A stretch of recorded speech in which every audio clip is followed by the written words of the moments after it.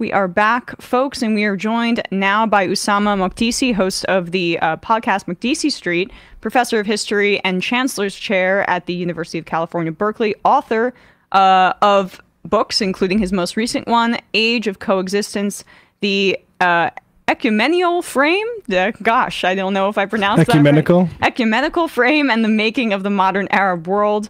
Clearly you're smarter than me. You know how to pronounce big words. Ussama, thank you so much for coming on the show today. Thanks for having me. It's great to be with you.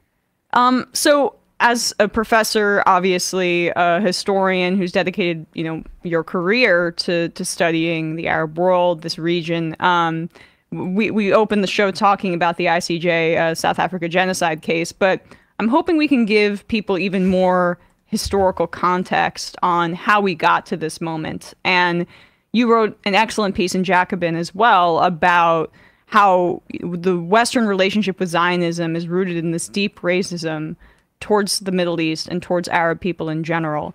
Why do you think that's so important for people to understand as we're in this, horrific historical moment for the Palestinian people? Well, I mean, the most obvious point, of course, is that Zionism emerged in Europe in the 19th century, and it's what's most obvious to historians of the Middle East, to Palestinians, to Arabs, to anyone who knows the history of this region, is that Zionism emerged in Europe in response to European antisemitism, in response to European racism and nationalism. And it adopted a European solution, which is colonialism in Palestine, to create a Jewish state in a multi-religious land. And despite the wishes of a multi-religious people, the Palestinians. And so that this whole idea of Zionism emerging in the 19th century Europe, led by European Zionists, European Jewish Zionists, imposed on the Palestinians with the support of the liberal West, as well as of the Christian Zionist West, has done enormous damage. And it was the most obvious thing is that it's a European problem, a European movement that seeks a solution at the expense of non-Europeans. I mean, it's as blatant and as clear as that for anyone who studies the historical record. And of course, it was at the expense also of Arab and Eastern Jews as well, because of course they were not Zionists initially. Because again, Zionism comes from Europe. So I think that's the quick answer. We've highlighted Avi Shlaim's work here on this program and his perspective as an Arab Jewish person and what that shift was like in kind of experiencing the nationalism coming from Zionism once he moved to Israel. And I think, it's not a radical idea that groups that have experienced deep trauma and marginalization, and in the case of Jews in Europe, the Holocaust, one of the worst crimes in human history, it's not a radical idea that that certain groups that are marginalized can also hold racist notions of other groups. And yet I think, the Western construction of Israel in the way it's discussed is that it's reparations for the Holocaust, but it's at the expense of another marginalized group. Yeah, 100%. And that was obvious at the time. And that was pointed out, of course, by Palestinians and by Arabs and by, in fact, by many people around the world who understood perfectly well even before the Holocaust. It's important to point out that Zionism emerged long before the Holocaust in the 19th century. And Zionist leaders, whether it's Weizmann or later on Ben-Gurion or any of the Israeli leaders, most of whom were born, of course, in Europe and who ended up in Palestine, had, of course, extraordinarily racist and demeaning views of the Arabs, of Muslims, of Eastern Jews as well. It's important to point that out. And the whole argument of atoning for Western anti-Semitism, and then, of course, the horrors of the Holocaust at the expense of the Palestinians was pointed out by Palestinians as profoundly unjust. If Europeans and Germans in particular want to atone for the Holocaust, well, then atone for the Holocaust at the expense of Germany, not at the expense of Palestinians. Right. And this was pointed out in 1938, in fact. I mean, even before the Holocaust, after when it was clear that there was German Nazi anti-Semitism, when it was clear there was anti-Jewish racism and anti-Semitism in Europe. And an Arab historian by the name of George Antonius, whom I talk about in the book, Age of Coexistence, points this out. And he said it's completely outrageous. What's happening to Jews in Europe is outrageous. But it's absolutely outrageous to amend for their persecution at the expense of another people. That is the ultimate form of hypocrisy. I'm paraphrasing. But that's been the Western sort of position all the way until today. I mean, this scandal of Western liberal atonement for the Holocaust is that it's always done at the expense of the Palestinians. And that really is the great scandal. It is, certainly. And it's quite in keeping with other kind of surface level attempts at reparations for the crimes of Western powers, whether it be colonialism, and whether it be chattel slavery. We've documented on this program how Haiti was forced to pay reparations, not to the enslaved Black people, but to the slave owners for their loss of capital, essentially. And the problem with Western powers dictating the terms of reparations when they are the perpetrators of the violence themselves is that they create systems that never really hold themselves to account, and we're seeing kind of like that clear that's so clearly right now in the 75 years of displacement of Palestinians, and now of course the crimes of genocide that Israel is committing.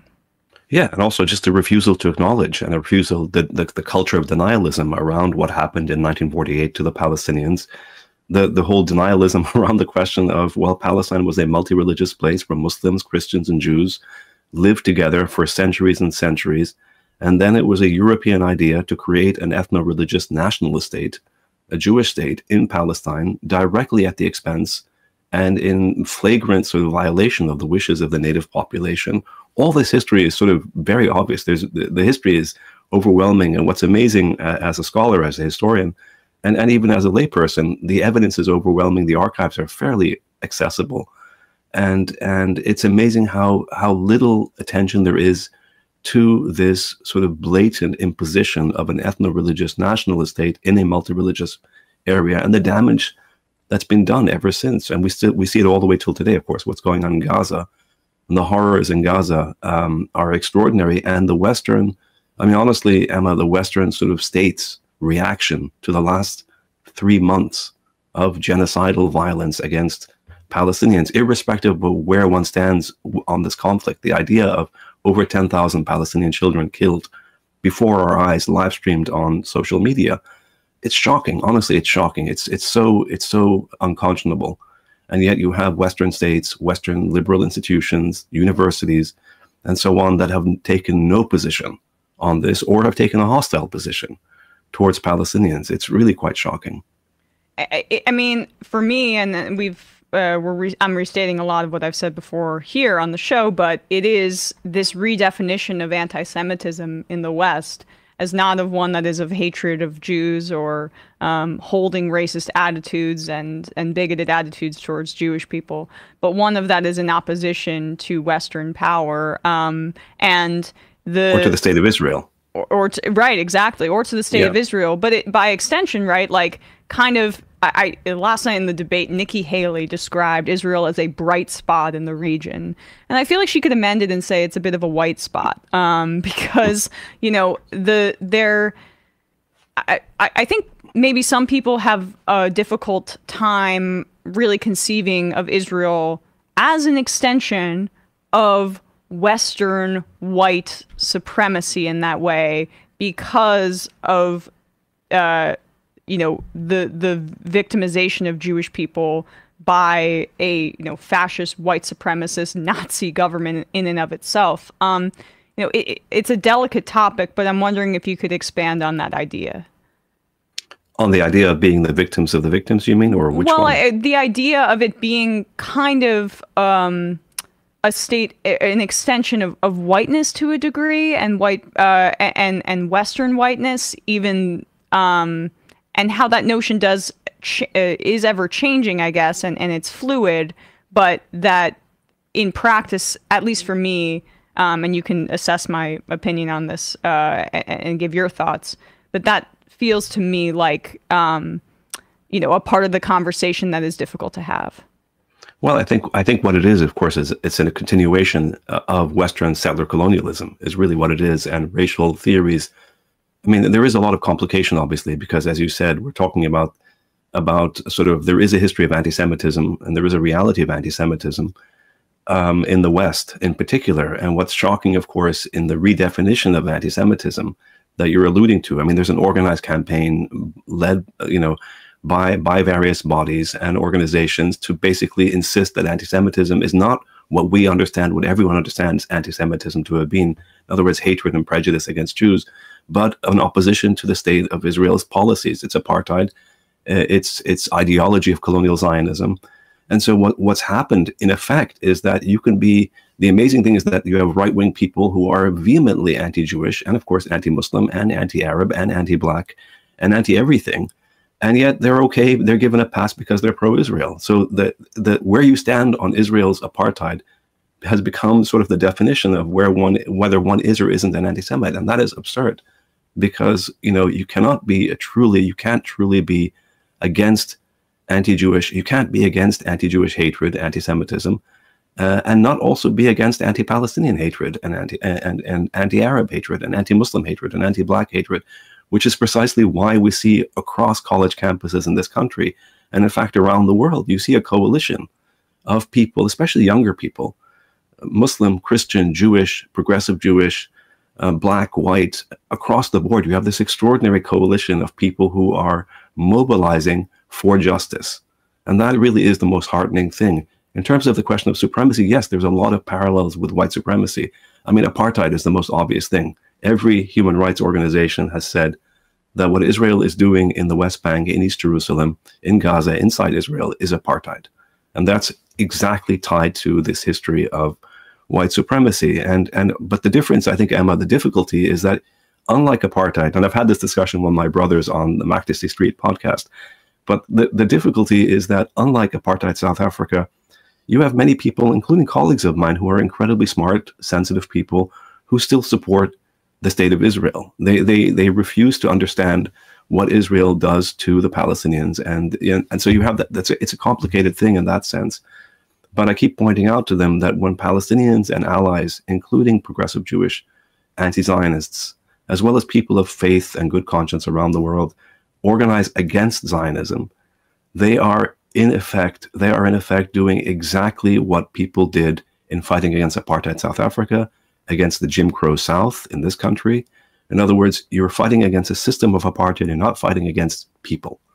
And ultimately, right. the argument is that we want to have a liberated Palestine, Israel, whatever you want to call it, where everyone is equal. But you can't have equality and have an ethno-religious nationalist state. It just simply does not work. It's incompatible. And I think, it's often, I've had very similar conversations, obviously, with people who are liberal on everything except Palestinian rights. And it's often phrased as, well, you have to see my side.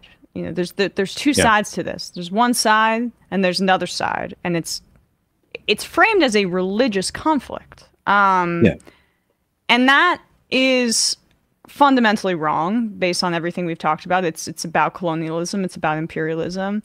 But I think there's also a bigotry that underlines that as well, which is this notion, and you'll hear it a lot, like Israel represents the cosmopolitan West. It represents the ideals of liberalism, of gay rights. You'll hear, even though gay marriage, I don't think, is legal in Israel. It represents women's rights, and it's and on the other side, there's the barbarism of the Palestinians. And that is, I feel, that bigotry that does underlie that Zionism, right? Racist tropes about Arab people that is inherent to that ideology. Yeah, I mean, there's an erasure of Palestinian history and humanity. And of course, there's an erasure of the fact that Palestine was and remains a multicultural, multi-religious place. And the reality is that, of course, Zionism emerged in Europe. I mean, I can't stress this point enough, because it did not emerge among Jewish communities, ancient indigenous Jewish communities in the Middle East. And this is a point that every Zionist sort of apologist has to sort of avoid, because it's so obvious in terms of, it's not about being Jewish, it's about being Zionist and about imposing the Zionist project on people in the Middle East with, all, as you said, all these tropes of, if you read Weitzman, if you go back and you read, and again, these are all available, you read Weitzman's letters, and he's one of the leaders of the Zionist movement in the early 20th century. Read his letters to Balfour. They're kind of shocking, what he says about Arabs. And what he says about sort of Eastern Jews. They're shockingly racist. In fact, you would say they're anti-Semitic if you just switch the word Arab and Jew. It's truly shocking. And read what Israeli historians like Benny Morris, what they say in interviews in 2004. Again, shocking racism. See what the Israelis today are saying. It's absolutely unconscionable what so many Israelis, I mean, when I say most Israelis, there are, of course, exceptions. And so, yeah, that's the history we're dealing with right now. We're dealing with this legacy of denial, and all these tropes that get used. They're all, like, in other words, pinkwashing and so on and so forth. These are all there to cover up a basic reality that the vast majority of the world today sees. And the South African case at the ICJ, I think, lays out in crystal clear language that this is an unconscionable state of affairs. No people should be subjected to what the Palestinians are being subjected to. And honestly, the history of the Middle East is crystal clear. There is a profound history of religious coexistence and of secular coexistence as well, with all the ups and downs and all the variations that any good historian would tell you are, part of that history. On the other hand, what you have today is an ethno-religious nationalist state that's insisting on its right to sort of carry out genocide. They don't call it genocide, but of course that is exactly what's happening in the name of sustaining this kind of state project. Yeah, if you could just go even further in addressing how defenders often of Israel will say that there has been religious turmoil in the region for thousands and thousands of years. This is in some absurd. way a continuation of it. Yeah, if you could just expand on that. It's absurd. I mean, the historical record is there. I mean, historians, there's no such thing as a perfect history. And every history of coexistence is also a history of sectarianism. And every history of sectarianism is also a history of coexistence. In other words, wherever you have pluralism, you're going to have inevitably tensions. That's the same in America. It's the same in Europe. It's the same in India. It's the same in any society where there is pluralism. And so too in the Ottoman Empire, and so too in the Islamic world, and so too in the Arab world. No surprise there. The point, of course, is that why is it that in Europe, despite the history of fanatical religious violence between Protestants and Catholics, the horrific sort of history of anti-Jewish anti-Semitism in Europe, in America, the history of racism that goes on, as you know, and as you guys have talked about on your show many times, the history of racism that's with us until now, the history of the obliteration of indigenous populations, all these things that take place in the West, somehow we say, okay, these are terrible things that have happened, yet we can still be multicultural, we can still believe in equality, we can believe in secular citizenship, and so on and so forth.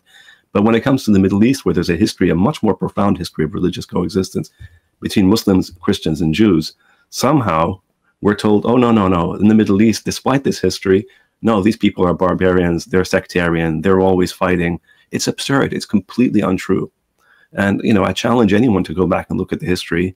And that's why I wrote this book, Age of Coexistence, precisely to point out that the history, in fact, is infinitely more positive. Without whitewashing the history, infinitely more positive. And the real issue is that colonial Zionism and European racism in the Mandate period in the early 20th century came in and divided up this region, the Middle East, the Arab East, into various bits and pieces to suit European imperial interests and, of course, to suit the Zionists. And they destroyed Palestine, and look what's happened to Syria, look what's happened to Lebanon, look what's happened to Iraq. I mean, it's a catastrophe, honestly. Yeah, Professor, I wasn't able to find it, but I saw a bit of pro-Israel propaganda responding to the genocide charge, and it pointed to populations of Jews in Arab countries and how that went down following the foundation of Israel. And I think as you guys sort of mentioned earlier, that's because of the rise of nationalism that project engendered in the region, and it actually shows that Jews lived in those Arab countries prior to the state, as you say, in an age of coexistence.